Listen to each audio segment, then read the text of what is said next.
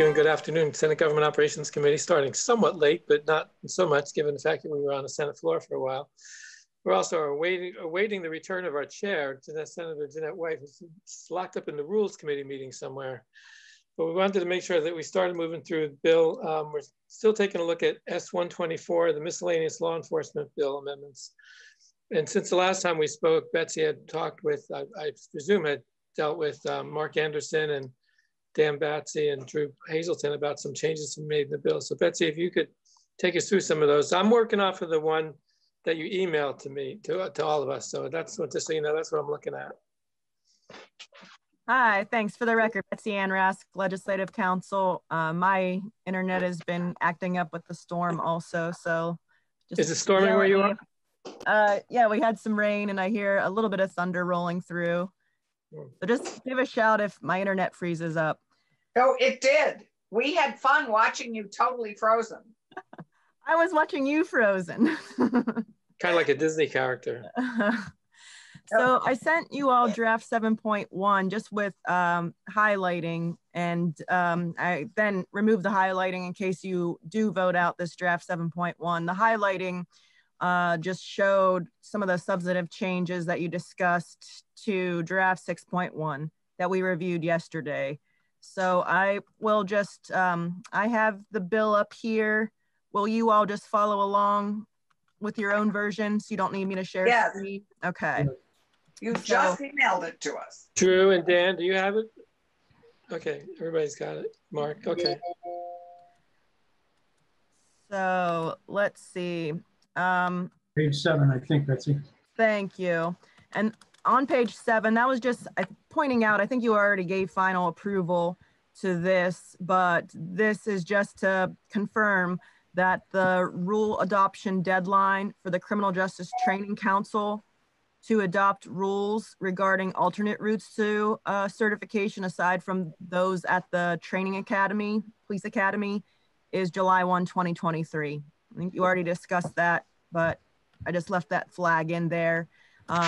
Also, just to remind, the language at the top of page 6 would say that by next year, July 1, 2021, that's the deadline for the council to structure its program so that a level 2 officer can get to level 3 certification without having to restart over. And those are both okay with everybody? Yep. Okay. All right. Then move on to the next one, the next change. Page 14. Thank you. I'll just give a reminder before we get to page 14 that on page 11, line 19, just a reminder that that was the change from yesterday, that an agency, a law enforcement agency, would have to report a credible complaint that an officer committed category B conduct to the council. So that was everybody liked that. Everybody liked that. Okay, so I'll move on to 14. Here's just a reminder actually on page 13 in regard to the Vermont Crime Information Center that you deleted the section that would have required the VCIC to provide the quarterly reports to towns without a local police department. Just a reminder that went away, so you don't see it anymore. But I'll get finally to that page 14, line 20. Here is the addition of the chief of the Capitol Police Department getting added to the Law Enforcement Advisory Board. So that would bring the LEAB up to a total of 18 members, and therefore you'll see on page 16, line 4, that that would bring the quorum up to 10. Yep. Great. Okay. All right, then the next. I presume if anybody has issues with any of this, you'll speak up. Sounds good. Then we get into the matter of dispatch, and there's 2 changes from yesterday. Here, I just flagged on page 18, lines 7 and 8, that the Commissioner of Public Safety would be required to adopt rules that set forth the rates for dispatch functions performed under this subsection. And there's corresponding language. So yesterday's draft 6.1 said that those rules may provide for future dates for implementing these rates or imposing the rates upon the subscribers to DPS dispatch functions. Instead of that discretionary may, there was further conversation yesterday. I got feedback from Senator Collmore and Senator White and Commissioner of Public Safety about concerns about imposing rates on municipalities, for example, that use DPS dispatch. And the request was to have language to say that there would be a minimum of 3 years before these rates actually get imposed. So if you scroll down to page 20, that language got added to the session law about this, the rule adoption, these dispatch rule adoption. And there's a couple changes here on page 20, starting on line 8. The first is that in the prior S.124 draft, unlike the other rule adoption deadlines for other agencies affected by this bill, those other agencies said that rules have to be adopted by XYZ date unless that deadline is extended by LCAR. LCAR has authority to extend rule adoption deadlines. Well, in the original version of S.124 as passed Senate GovOps, this was a one-off for the DPS dispatch rates where the committee wanted a hard and fast date that the dispatch rules had to be adopted by July 1, 2021, period, without any sort of ability to have rule adoption extensions. But with the understanding that these rules don't have to be in place, or at least that was my understanding, you don't have to have something happen by July 1, 2021. I added in the language just to allow a little bit more flexibility in case something comes up with the rule adoption, to add in that authority, like it says in the other parts of the bill, that it's still a deadline to adopt these dispatch rules setting forth the rates by July 1, 2021, but adding in the language that LCAR could extend that adoption deadline, because that would be consistent with the rest of the bill. Okay. Secondly, is that last sentence there. Oops, sorry. I'm sorry, Senator Clarkson. Allison. So, yeah, c'est moi. Betsy Ann, you prefaced this a bit on page 20 by saying it was in session law. And I know this is embarrassing to ask, but I will. How do we know that we go into session law here? I'm sorry, I still don't know that. No problem, no problem. So there's session law and there's statutory law. Both have the force and effect of law. Right, it's just that, how would I know? So you would know by the introductory language. So let's just take a look on page 20. Here's an easy way to tell. Compare line 5 to line 14. You can tell line 14 is amending statutory law because it says section 18, period. Yes.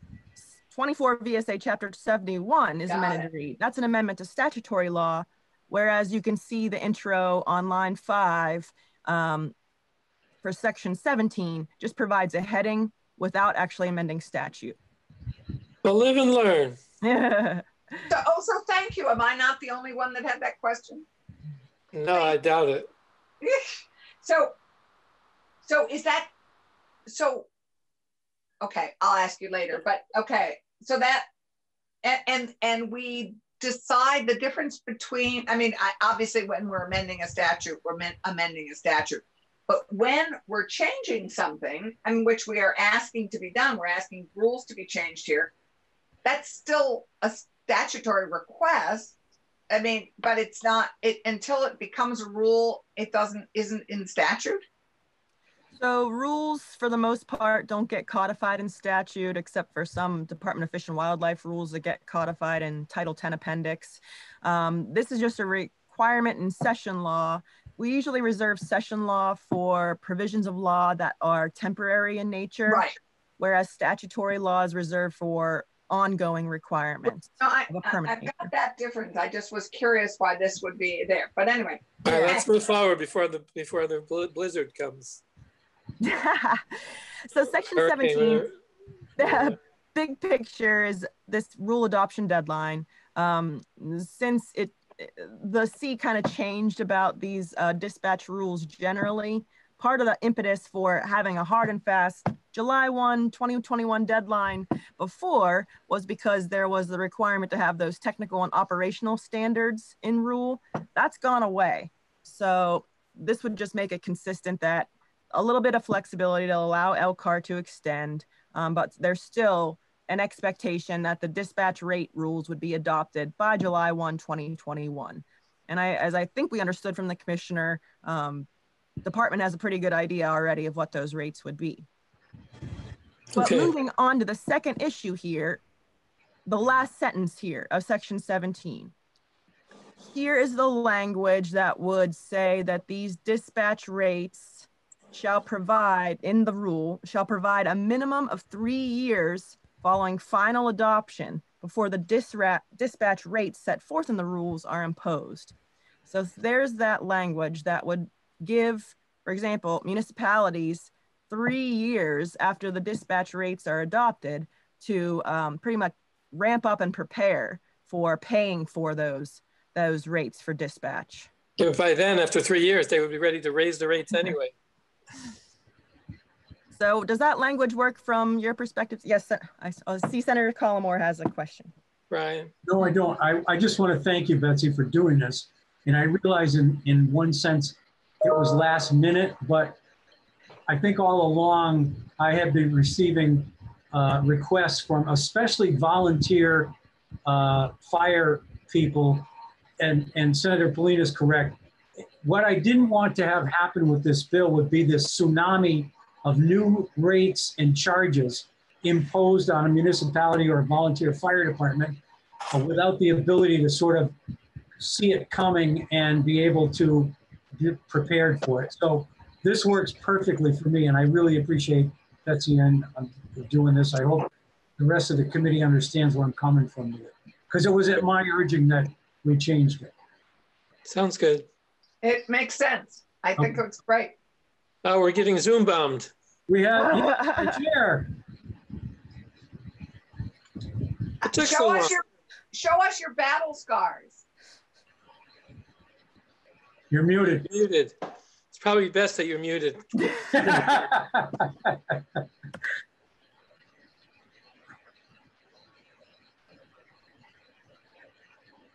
She's blowing her computer up.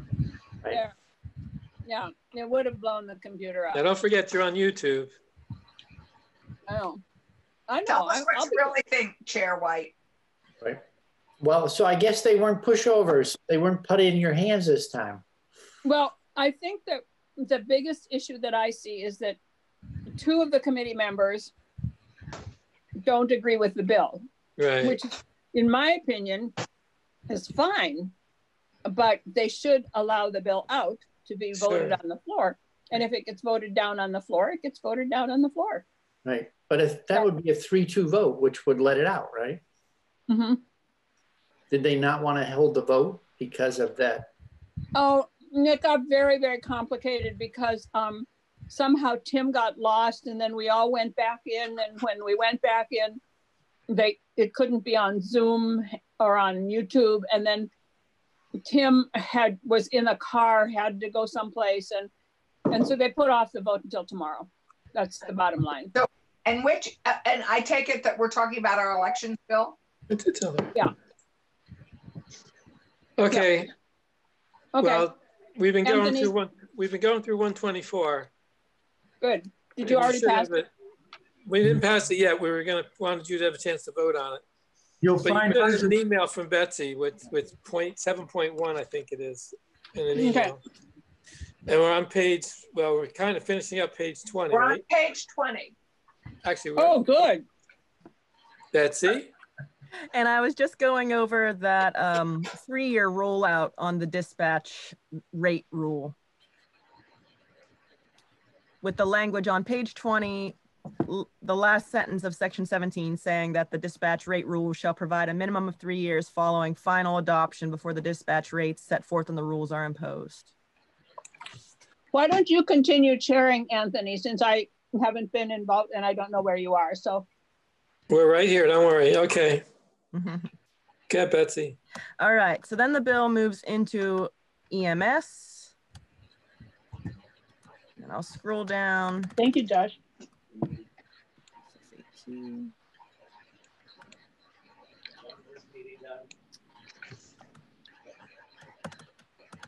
There is one thing I just wanted to point out on page 23.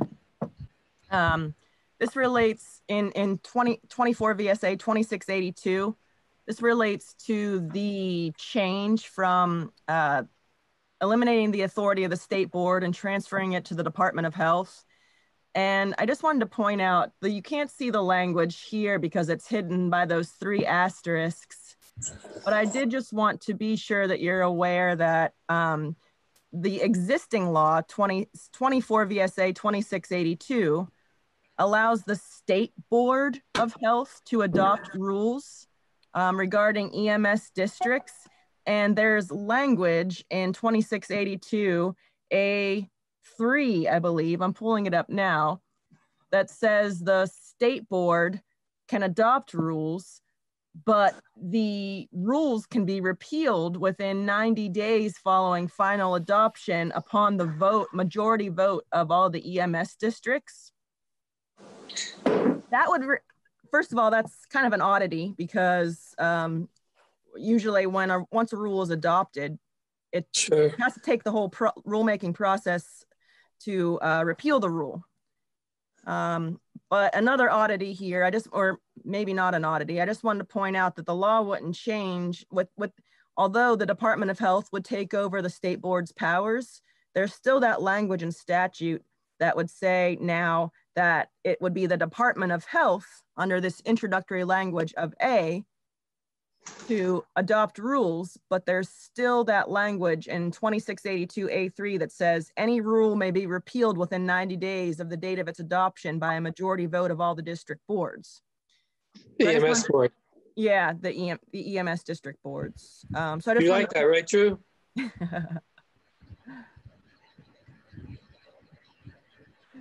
I see Drew shake his head, yes. All right. I don't know that that's ever actually happened, but but it's nice to know it's there. Nice to know it's there. So I just wanted to point that out, but that you didn't. No one requested that change, but I just wanted to point that that's there in the law. So that was hidden behind those 3 asterisks, right? That's there. It's sitting there. It's interesting. That's sitting there behind them. Okay. Okay.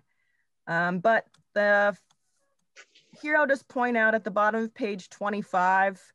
We already talked about this, but in section 20 is that cleanup language following S.124 to ensure that to be able to practice as EMS personnel, that you have to be affiliated with an affiliated agency, even when you're licensed in order to practice. So there, I just wanted to point it out. There, so it's on page 25, line 20. There's the language about needing to be affiliated with an affiliated agency. Got it. So, I'll point it out in a couple other places as we go through it. There's another reference to it on page 27, line 17. That you have to be affiliated with an affiliated agency in order to be able to practice fully within the scope of practice for your license level. Yep. But the substantive change we talked about yesterday is on page 28. And this is in regard to, on line 7, this is in regard to that psychomotor skills testing. So the language that was proposed is that psychomotor skills testing for EMRs and EMTs is accomplished by either the demonstration of those psychomotor skills competencies as part of an education program or by the NREMT. And what we discussed yesterday is adding in that language on page 28, line 7, that you can have your skills testing be part of your education, but it has to be as approved by the department. So the department, just to confirm that the department still maintains control over the education and has to approve the education so that the education does actually adequately test psychomotor skills testing. Right. And the Does department like that. Does that look okay to our EMS stakeholders here? Everybody All right. says yes. And another reminder is that, remember, you remove that extra section that would have eliminated NREMT psychomotor skills testing as an option. Your discussion yesterday was to leave it as an either or and not completely eliminate NREMT psychomotor skills testing as an option, just in case there is some education program that doesn't adequately test psychomotor skills. So just a reminder that that went away. Okay. Okay, EMS stakeholders? Everybody says yes. Okay. You'll see at the top of page 29, line 3 or line 2 is another reference to needing to be affiliated with an affiliated agency. This actually addressed the concern that was raised in the House. This is about a person being able to get licensed without examination if they're either a medic in the U.S. Armed Forces, or they are, let's see, no, that was, pardon. That's page 29, line 8 instead. You're either a medic or you're affiliated with an affiliated agency and you're NREMT registered.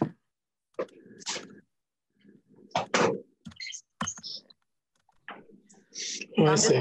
Just a reminder, on page 29, starting on line 11, is that requirement to have the entry-level certification for Vermont EMS first responders. I'm just bringing up these little reminders because yesterday the committee asked our EMS stakeholders to consider all these requirements for DOH to come up to perform the duties prescribed by this bill and to get back to me with a date by which those could be accomplished. And it's my understanding that the bill's original deadline of, which was overall July 1, 2021, works for the department.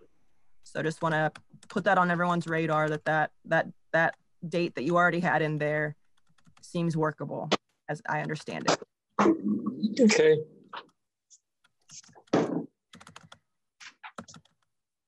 And just a reminder in regard to that new EMS Education Council on page 32, line 5, that they would sponsor training, but not approve it. So we already discussed that, but that's just a reminder there. That language about approval went away. And then on page 33, section 22, you'll see the overall July 1, 21 deadlines are still in those EMS transitional provisions in section 22.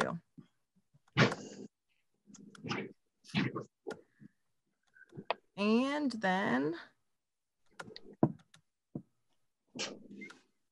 I think that was, oh, and then the last thing I just flagged is the effective date at the bottom, page 39, because it had an overall July 1, 2020 effective date, but with the future effective date of the date on which the NREMT psychomotor skills testing would be completely eliminated. But since you're getting rid of that section, you don't need the future effective date for it. So overall, this bill takes effect on July 1, 2020. Yahoo. Dan? Dan? I did have one quick question that I found when I was reading this over, and it is on page 34, line 6. The way this is written, it would require any existing instructor coordinator who is currently licensed to be licensed at the highest level of whatever the 3 levels of licensure are that we come up with. I'm a little concerned that we haven't come up with what those license levels will be yet. And I'm not sure that every existing instructor coordinator would necessarily be appropriate to be at the highest level pending whatever the outcome of that discussion is. Is there a way that we could create some language in here to put some discretion into that, or to, and Drew, I'd be interested in your feedback on this as well, because this came out of the advisory committee. But I'm just a little concerned that if we put everybody into that last piece, there may be some folks that probably shouldn't, you know, like if a person received their instructor coordinator 2 weeks before this goes into effect, they're the most junior IC we would have, but by rule here, or by law here, they would be the most senior level of instructor coordinator. That's concerning to me.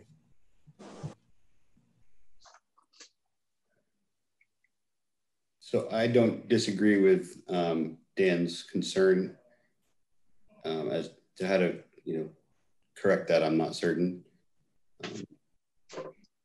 I think we could certainly create a process. I just think we need a little language buffer there to enable that. Any ideas what that would be, though? It's something that's required to be deemed to be at the highest license level.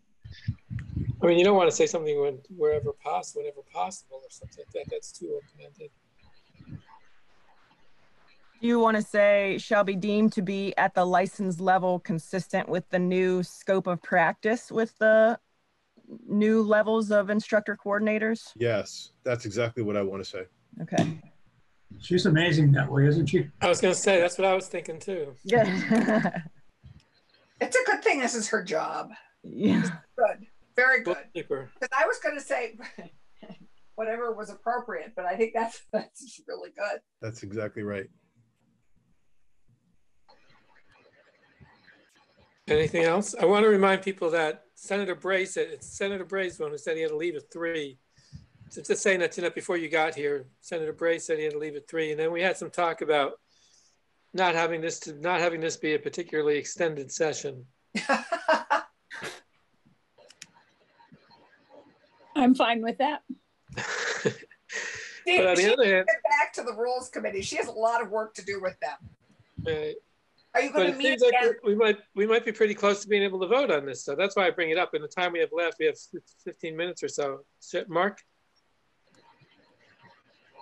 Polina. I had a question posed to me this morning by Chief Burkell, chair of the Criminal Justice Training Council, asking why the Commissioner of Corrections was removed from the council. I guess we just noticed that. Actually, that was done 3 years ago. It's been. That's old news. That was an old change. Okay. Just for, I guess. Glad they're just noticing it. Well, surprise. I guess for the record, there might be a desire to pursue that in the future, but I don't think it's anything to do with this year. Okay, sounds good. Anything else? Nope, all set. Thank you. Thank you. So Dan, Drew, everybody's okay? This has been a long and windy road, let me tell you. Jeanette, you feeling okay about this at this point? Yeah. So are we ready to vote? I know, realizing Betsy has to make that small change. So I don't know whether we could, you know, we could choose to vote based on not having seen that small change. Otherwise, we'd have to come back together again to do it. And I'm assuming that we have permission from the Rules Committee to vote on it because we did vote on it before. It was sent to Appropriations and they sent it back to us. So I'm going to assume that we're good. Okay. Brian? So Betsy, would it be 8.1? Make it a 7.2 since it's such a it's a minor change. Okay. If that Can I works. make the motion, Madam Chair? And I can Go for it. now. Sorry. I'm sorry. Mr. Chair today. So wait, just to be clear, Betsy, you're making the change now. Yeah, I can do it right now if Okay. you want to just take a look at it. Oh, It'll just take me a sec, but you want to talk about the weather. it's hot. It is hot. It's hot where I am. Betsy said they have thunderstorms up there right now, though. Well, they said in Washington, we got a thing from Matt Romeo that said in Washington and Orange. Rules. Oh, okay. We were jealous that some places were getting rain and we weren't. Jeanette, you and I were left out of the rain. Mm-hmm.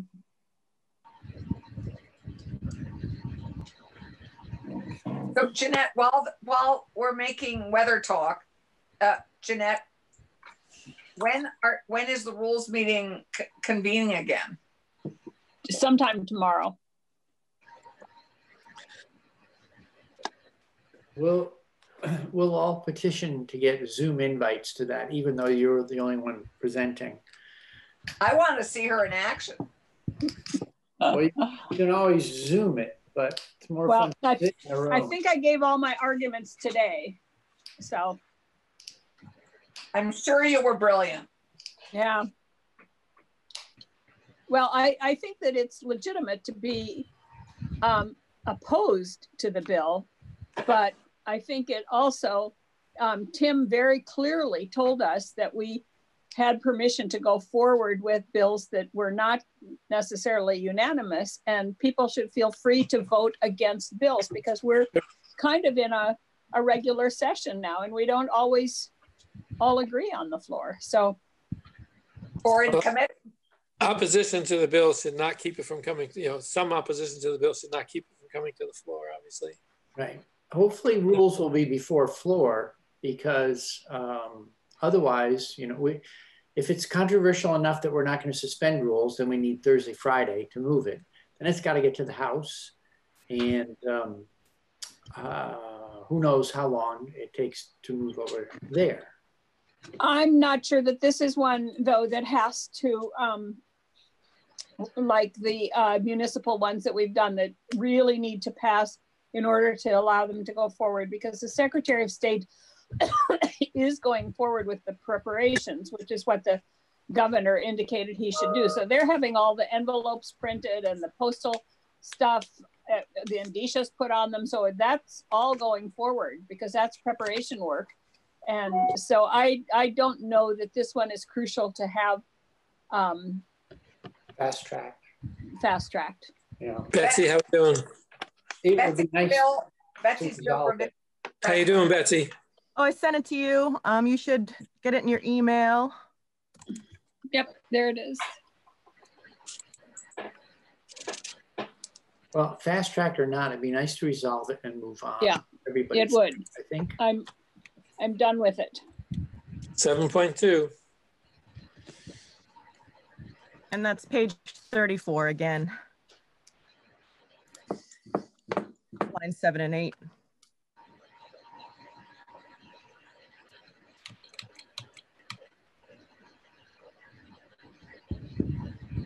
There it is.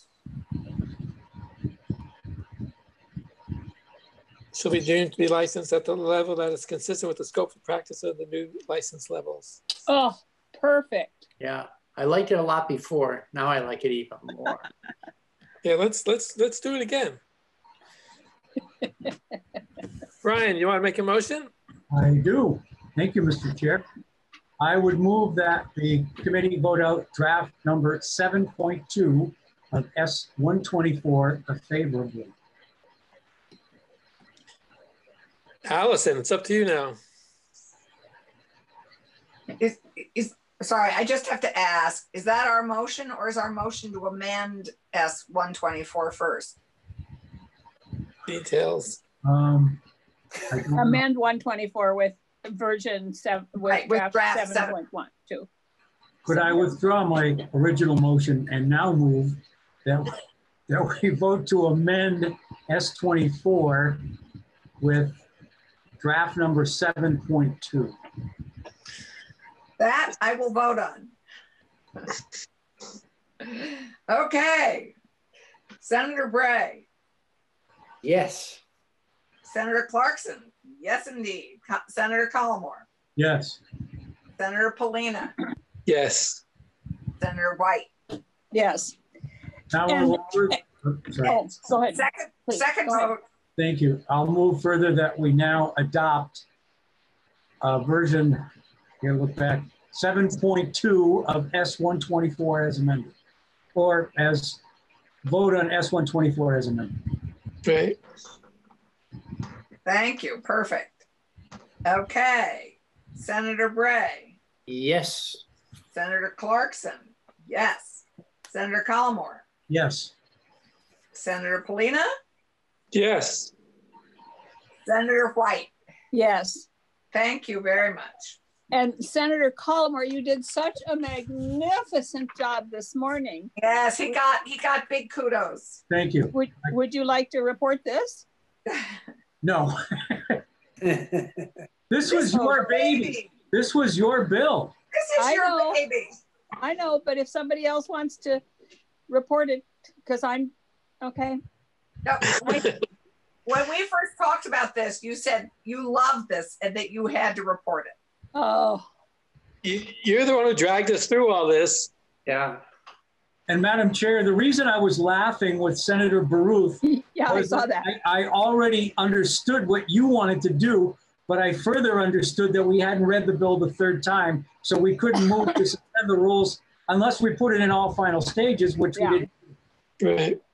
So it wasn't. I just want to thank Drew and Dan and Mark and others who stuck with us through this process. It's taken a while. Hear, hear. We hope you're pleased. Well, thank you. We greatly appreciate the work that you're doing. And we'll do more next year if we're still here. Well, we should actually Marcus adjourn, go home, get reelected, and come back. I don't want to just stay here.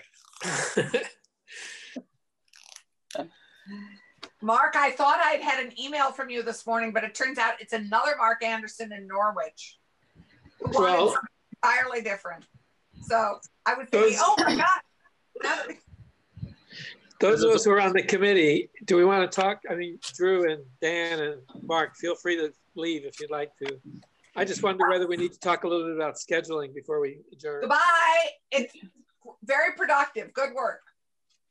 I think that I had a note this morning from Sarah Copeland-Hanses, and we have 1, 2, 3, 4, 5 more of their bills. Yeah. I don't know if we want to take some testimony. If we want to take some testimony on any of them, she did say that if we didn't want to do all of them, I'll tell you what they are. One is about livestock running at large. I have no idea what that is. One is about incompatible local offices. One is about allowing childcare expenses to be taken out of your campaign finances. One is the sunset on the boards and commissions. And one is something about veteran status on applications, which I think came from Tom Stevens' committee. I just went out. I don't know why. It just told me I had to do it. It's okay. It's the Zoom boggart. That Zoom boggart, you just can't. It's playing games with us all the time. So those are the bills that we have. And I don't know if we want to just have a walkthrough of each of them so that we can hear what they are and if we want to deal with them or not. I didn't bring them up at rules today at all because I don't know what we want to do, but I think, yes, Chris? I'm sorry to interrupt. I have to leave for a meeting the speaker asked me to go to. Okay. Do you want us to, would you prefer to have some kind of a walkthrough of each of these so we can see if they're important or not? I trust the discretion of everyone who's going to stay here and think about it as a group. Yeah, nice out. No, I'm not kidding. That's what I mean. Like passing the buck. All right. No, I want to hear them all. I want to walk through from the sponsor and legislative council for all the bills on our wall that we haven't heard about yet. Because, you know. Just go away, Chris Bray. I'm kind of I'm making an assumption by not the titles, but the subject of these bills that they're all probably pretty brief. Yeah, I think that they were all pretty non-controversial. I have no idea like what the incompatible local offices one is or livestock running at large. I can guess what the childcare expenses, what that is. And boards and commissions, Brian, that's our bill that John Gannon did. And the veteran status, I don't know either. So maybe we should just have a run through of those. I think that's a great idea. So when do we want to do that? we don't have anything scheduled for tomorrow, do we, Gail? You're muted. Gail. You're muted.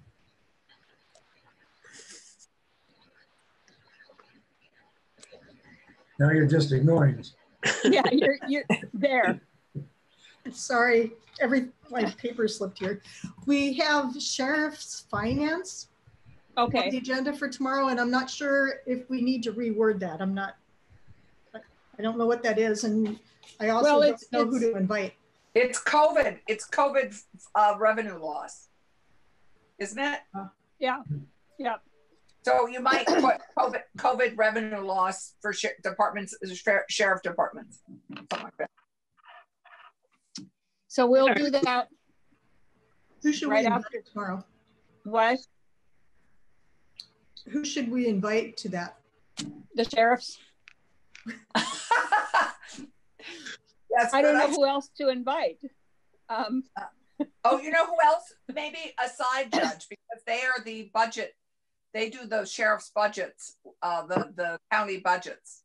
They do the county budgets, but they wouldn't know what the losses. Okay, we could invite them. Yeah. They wouldn't have any idea what the losses were, but we could invite them. Who is that? But it will impact county government. Yeah, it's worth making sure that T is crossed. Jack Anderson. Brian. Thank you. So we could do that after the floor. I was just going to suggest a person that might be good to hear from on that, because he's a former sheriff and now a side judge, is Steve Bernard from Rutland. Oh, good. He would be able to talk from both sides. Okay, perfect. What's his last name, Senator? B-E-R-N-A-R-D, Bernard. Okay. And so if we talked about that after the floor tomorrow, that's enough, right? Well, huh? Should we spend some time on Friday going through some of these other bills so that we can decide whether we need to hear more of them or not? I think sure. Okay, we'll have a walkthrough of all 5 of those bills on Tuesday. We're having the burn pit update, so we'll have the walkthrough on Wednesday. We may not feel like doing much of anything else after the burn pit update. I'll tell you, I didn't feel like doing anything after judiciary this morning except going and puking. We were talking about child pornography. It was very disturbing, very disturbing.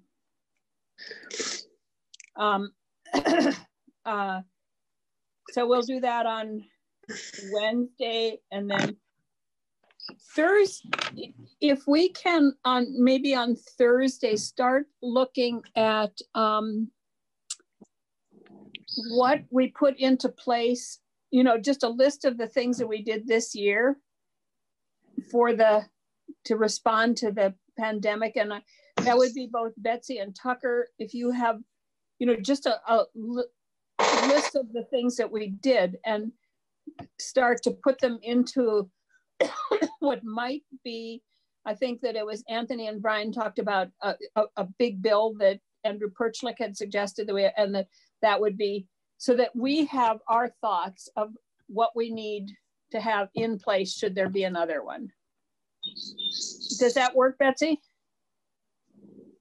So we would come up with, or we would take notes, or no, you would, I'm sorry to interrupt, but you would look at the bills that we've passed this session that relate to the COVID-19 emergency. And the idea would be to see if we can put all those into one bill, so that if we had another emergency, we would just flip a switch, and they would automatically go into place. Okay, looking at what you pass as temporary provisions. Yes. In order to determine whether to make it permanent. Okay. Well, I don't know whether permanent's the right word. It might be, but to make them appropriate next time without having to go through all this process of hearings and whatnot. Gotcha. A permanent option for whenever an emergency comes up. Or an automatic kick-in when an emergency comes up, whatever you think. But but not a permanent solution. Yeah. So we could do that on Thursday. Is that what I said? Okay.